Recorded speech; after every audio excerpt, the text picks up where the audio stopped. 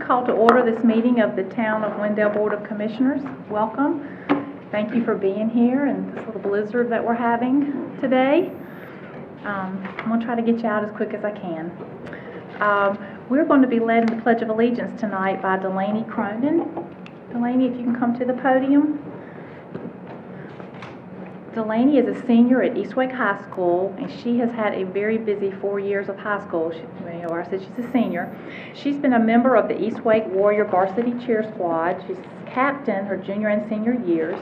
She's currently president of the National Technical Honor Society, as well as participating in numerous student government and clubs throughout high school, throughout all 4 years of high school. Delaney has also served as an intern at Carver Elementary School, which is one of our schools here in Wendell, where she has worked with second graders. She's taken honors and AP classes, has a 4.25 GPA. Congratulations, that's very good. And plans to pursue a degree in nursing after graduation this spring. I spoke with her before the meeting, and she's got so many places that want her to go to college. She's just undecided where she's going to go yet. So that's good to have a lot of choices. We just wanted to bring you here tonight and congratulate you for your hard work and wish you best wishes in your future. And now you can lead us in the Pledge of Allegiance. Thank you. I pledge allegiance to the flag of the United States of America and to the republic for which it stands, one nation, under God, indivisible, with liberty and justice for all. Thank you. Thank you. We can't wait to hear about all the great things that you do. Tonight our invocation is Mr. Bob Fleming from Covenant Presbyterian Church. Thank you for being with us tonight, sir. My pastor got snowed in Raleigh, so I got recruited, but I've come with, I appreciate the invitation. Let us pray. Heavenly Father, as we, a group of citizens from different walks of life and different responsibilities, come to learn to serve you and serve you by serving each other. We pray that as this meeting progresses, the people that have chosen themselves to make themselves available to the town, and the citizens who have confidence in them and have asked them to serve, we ask that we be aware of your presence and that we be aware of the responsibilities that go with both being a citizen and a servant of the citizens. May we be aware of your presence. May we also seek guidance and direction from you. And these things we pray in your name. Amen. Thank you so much. Are there any adjustments to the agenda? Motion to approve the agenda. We have a motion to approve the agenda. Is there any discussion on the motion? All in favor? Aye. All right, thank you.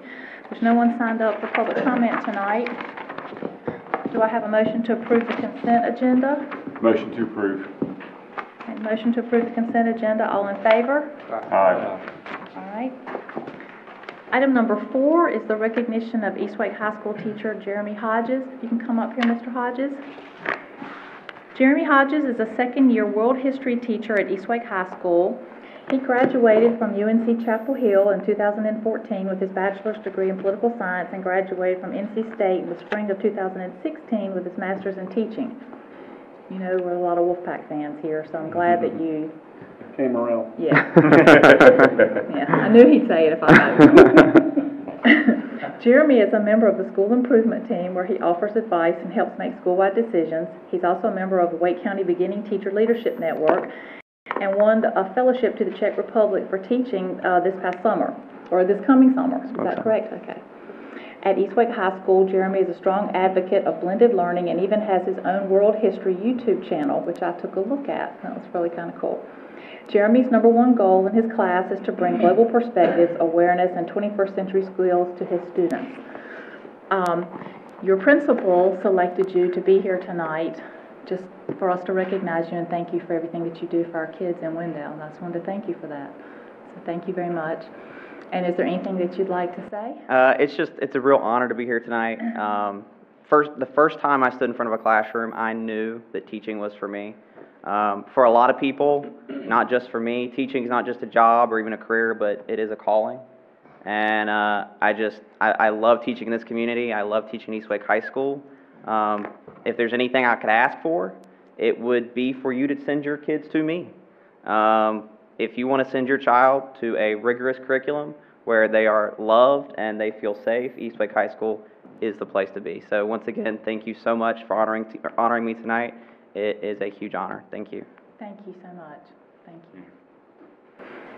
All right, item number 5 is presentation by our tree board about upcoming Arbor Day activities. Mr. Boyette? Yes. And Philip Smith, I see. Thank y'all for being here tonight. Thank you. Thank you, Mayor Gray, and to each of you, the Board of Commissioners, for inviting the tree board to give an update on the planned Community Arbor Day event. Just a little background first.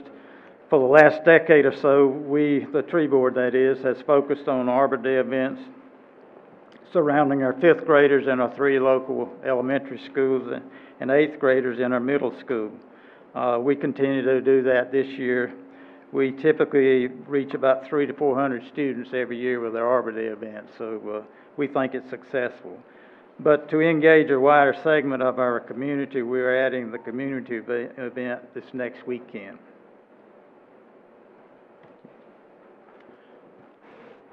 It begins on Friday night. We have a free rock painting party at the Women's Club from 6 to 8 p.m.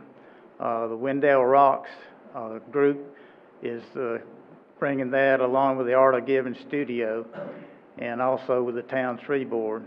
The rocks that are painted will be collected and hidden downtown and then early on Saturday morning, and then they will be found, and people can go to the Facebook page to record that, to share that. Our primary events on Saturday morning from 10 to 12 at the J. Ashley Wall Town Square. Everyone's invited, the public's invited, and we hope that you can make it.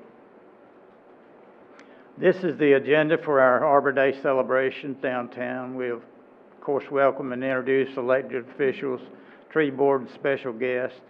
We'll have a presentation on Tree City USA, the 35th anniversary, and that's kind of special, I think. We'll give details on that, what that means, and what's required to achieve that award. We'll do a history of the Arbor Day.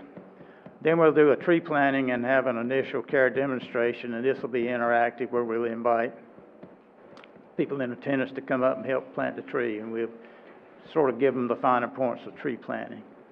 Then we'll have the proclamation read by Mayor Virginia Gray. We have what we're calling a Mother Tree Project. Basically, we're selecting some what I would call specimen trees around town of different species. I think we're going to have 12 trees. They will be identified by roping or cords around the tree. And this is an example. This is a tree in Wendell Park, the swamp chestnut oak, and it's got the size, the height, and the diameter. So that's a very big tree for that species. And we have these mapped, as you can see there. We can go to the website that's listed up there, the www.plantsmap.com, and the rest of that, to get onto the site and to find this map, and then you can click on the dots there to find a particular tree. We'll give you the ID, some information about the tree. So hopefully we'll have people checking that out, and then after you get the information, we'll go check out some of these trees that are identified with the cord around the trunk. We'll also do what we're calling a baby tree adoption, basically giving away seedlings redbud seedlings to 35 families. The first 35 to get there gets the tree. The idea here is to have, more participation by our community in planting trees. And of course, the redbud tree is a well-known native tree. Flowers, it's really flowering about now, I think, so we'll enjoy seeing those later, I hope. After during the same time frame, I guess, from 11 o'clock to 3, we'll have an Arbor Day tree art painting, primarily for kids, and this will also be at the Women's Club. The kids can come in and they can do a tree art painting, an 8x10 painting, which they can take home with them. They'll get some instructions on that from Lynette Pear. She'll be working with them, and I haven't given the names, I don't guess yet. She's with the Given Art Studio, and she'll be helping and leading this particular event, and the tree board will be assisting as well. Now we want to give some thanks, shout out, so to speak, to some of our supporters and those that sponsor. Taylor's Nursery, Mr. Richard Taylor, as you can see, has given us 5 trees. He's donating 5 trees, one for each Arbor Day event.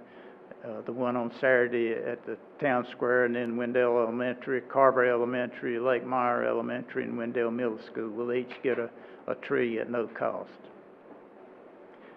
These are some of the other sponsors. The Art of Giving,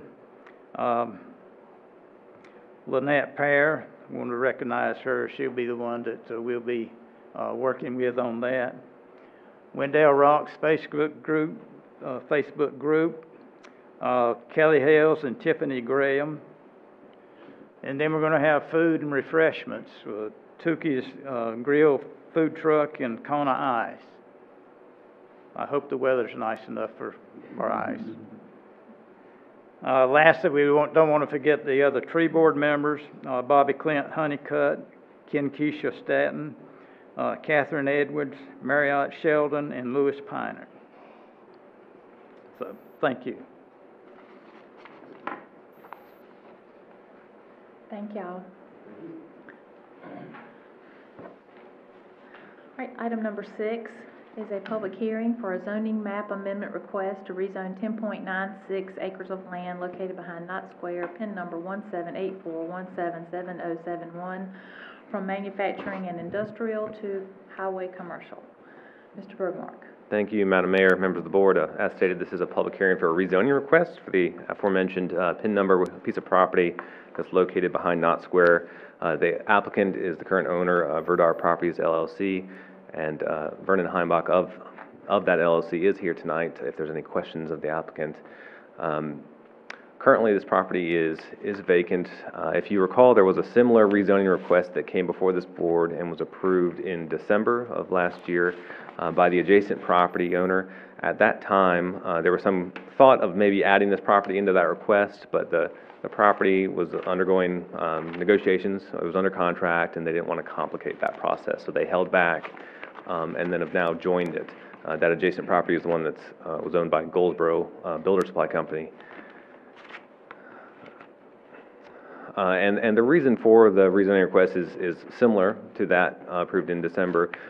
There's the belief that the more intense uses allowed in that manufacturing industrial district that it's currently in would not be needed for this tract. The highway commercial district still allows light industrial uses, a number of other uses that makes it more marketable, while the more intense uses of the manufacturing industrial district also requires a building setback requirement, essentially a 100-foot buffer that restricts your usable space on that lot in order to protect adjacent property owners.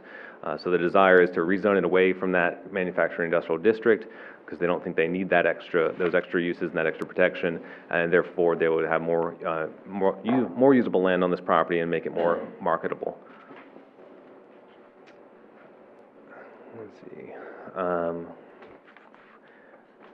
And the main difference between light industrial and heavy industrial is that your heavy industrial is going to be more of a 24/7 operation, and more of the impacts of that, whether it's, noise or odor or dust, might spill off the property somewhat, while light industrial, the idea is that it's, for the most part, going to be contained on the property itself.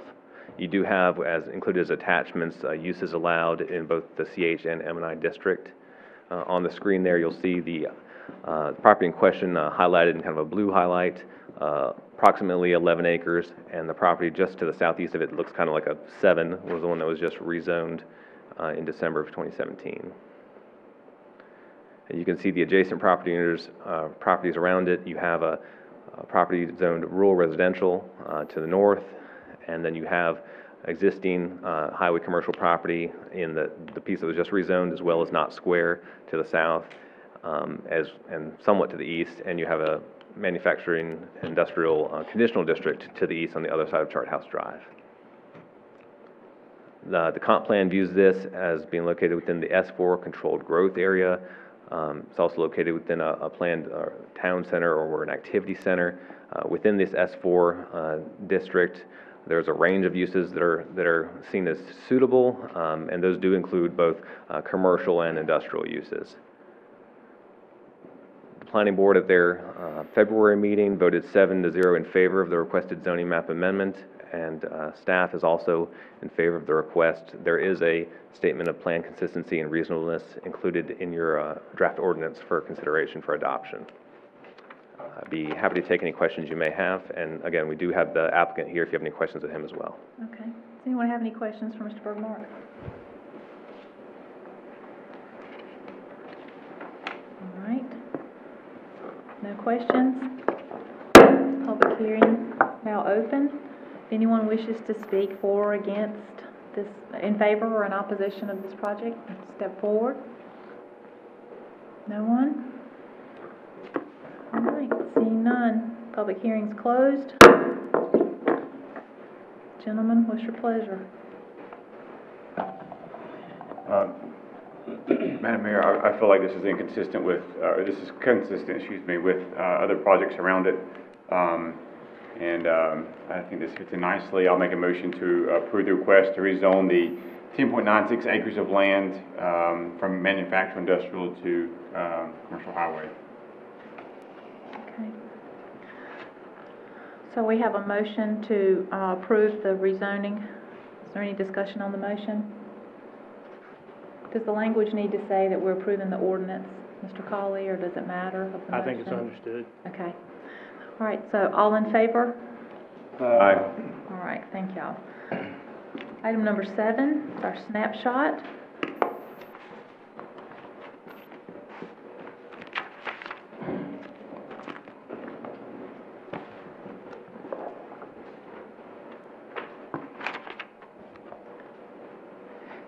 Any of you see anything on here? Do you have any questions about anything you'd like to add, anything you'd like to remove?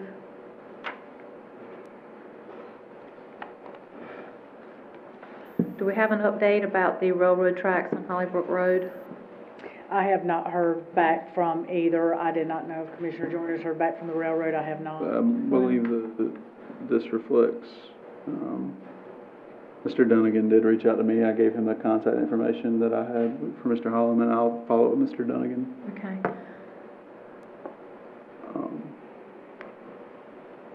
In regards to the stormwater regs and how we compare to other counties, I think I have a more simple way to ask the question I asked last time. Can we look at how we compare to other communities around us as it relates to nitrogen, how they deal with that, what the policy is, if they have the option to do buy downs, how that works, how it works for us, but just kind of what y'all did, but with nitrogen. Okay, we can do that.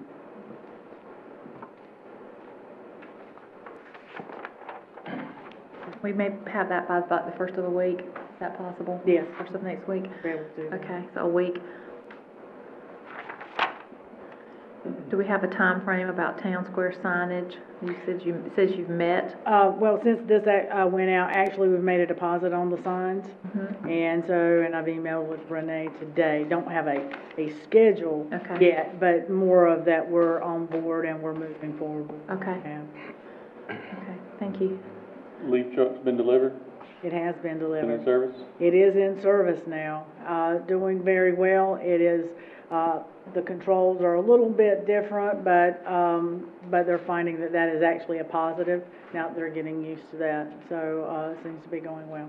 Okay. And, since 2 of the 5 were of the police cars were supposed to be received the week of March 5th, they're in? They are in, but we have not gone to get them yet. Chief and I touched base on that, because we have to go to pick them up, and so we're wanting to wait to kind of, to get more at one time. So, work was having to be done on one of the vehicles, so. Where are they? What town are they actually in, Chief? The vendors in Dover, So you're waiting till more of the 2 are available? Well, Is that what you- work was having to be done on one vehicle, and so when we have to relay and we have to take several people down to pick them up, we were waiting to work completed on one of the vehicles that we had so we can go down and pick them up. That's what I was thinking. If you need volunteers to drive police cars back in town, Chief, you just let us know. I'm free all week. So. Were there any other vehicles we were waiting on under that purchase order? The leaf truck, the police cars? It would have been the truck and the police cars, and That's we've it. got the 3, so we've got 3 more police cars. All right, any other questions? All right, item number 8 is update on board committees by town board members. Fire Advisory Board, Commissioner Joyner. Yes, the last Fire Advisory Board meeting, we followed through on some changes that have been made at a previous meeting and installed new officers, as well as voted on bringing in a new board member from the fire department. Okay. Technical Review Committee, Commissioner Carroll. It was canceled. Okay. And I attended the Triangle J Mayors and County Chairs meeting. We had a presentation about Jordan Lake and an initiative aimed to encourage collaboration between upstream and downstream communities from Jordan Lake. We had another presentation. I thought about Mr. Bergmark from Stacy Carless from the North Carolina Counts about the beginning stages of planning the 2020 census. I remember when we had to do that last time. And the importance of local communities being involved to help facilitate the accurate count. The 2020 census is going to be done online, which is going to present a lot of challenges because a lot of people aren't going to maybe know how to participate in that. And they are relying on local governments to assist with some communication strategies, and you will be contacted about more information about that. We also received presentation updates from Senator Richard Burr's office and Senator Tom Tillis.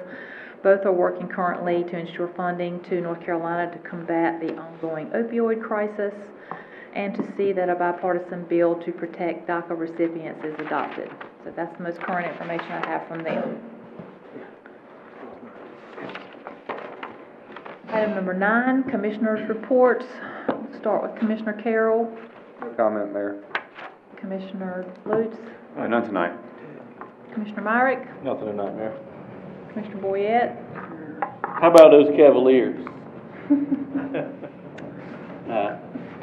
Pat gets a second chance. Hopefully we'll see him do well. It is snowing. I don't know how much longer it's going to keep snowing, but if everybody can stay off the roads, that'd be great, including us. We've done such a good job this winter with, the town has plowing the roads and keeping everybody safe, and I think this one was really unexpected, especially all the slush on the roads, and it's probably going to freeze overnight, so Just won't stop. everybody please be careful in the morning, if you have to go anywhere. That's all I had. Commissioner Joyner. Yeah, Mayor, a couple things. One, out of the gate, Dr. Gray, who's with us tonight, as well as Commissioner Carroll, celebrated birthdays this past week, so I want to formally wish both of them a happy birthday.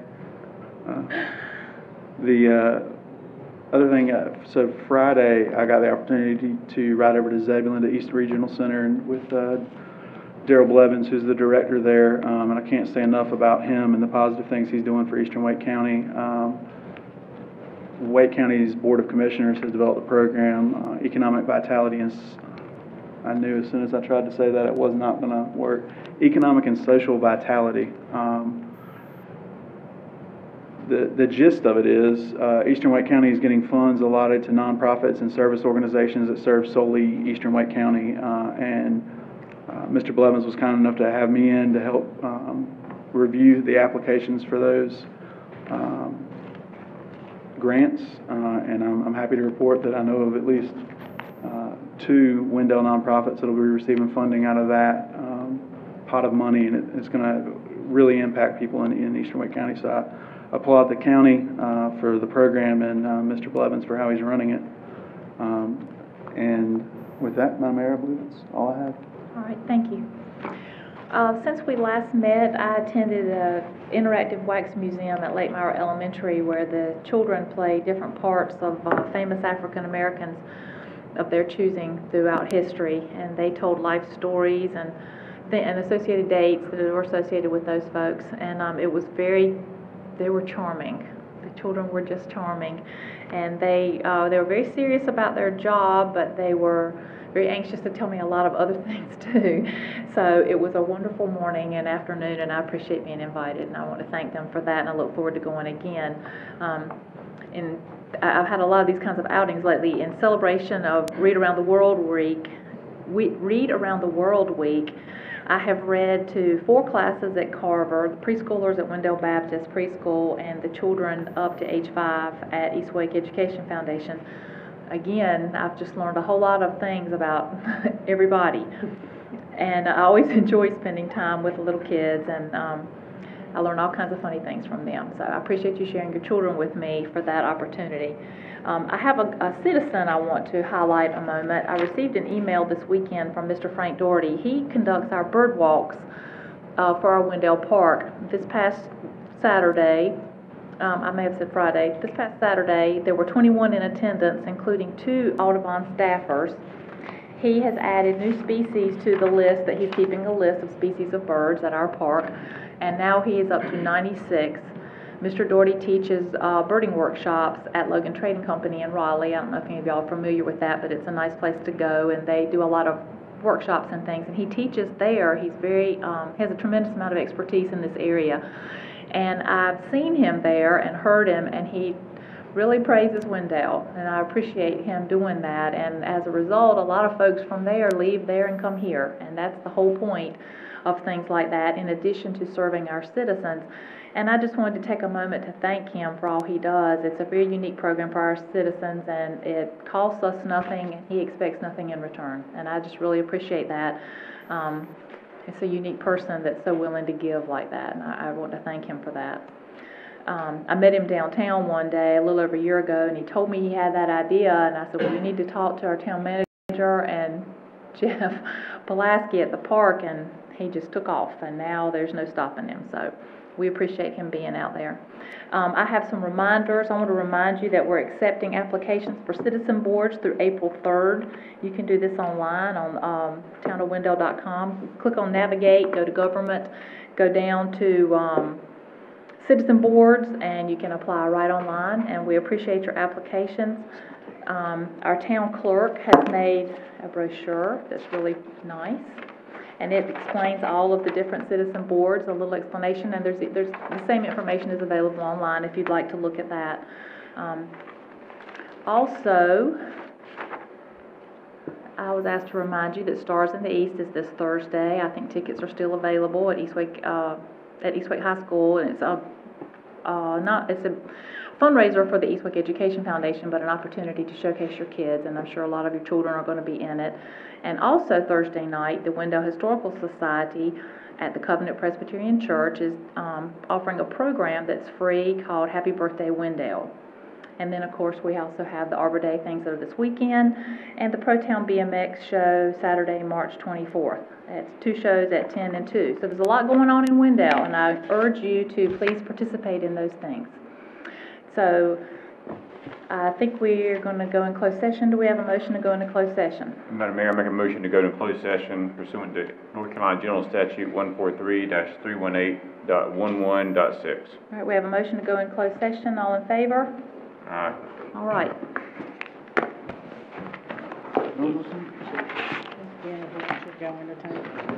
So close. So close. Pardon me, I didn't hear a lot of ayes there. We're gonna be fast.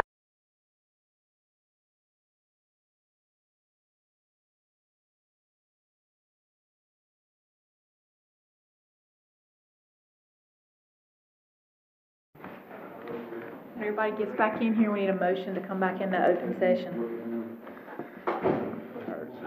They're here. Motion to come back in open session? All right, we have a motion to come back into open session, all in favor? Aye.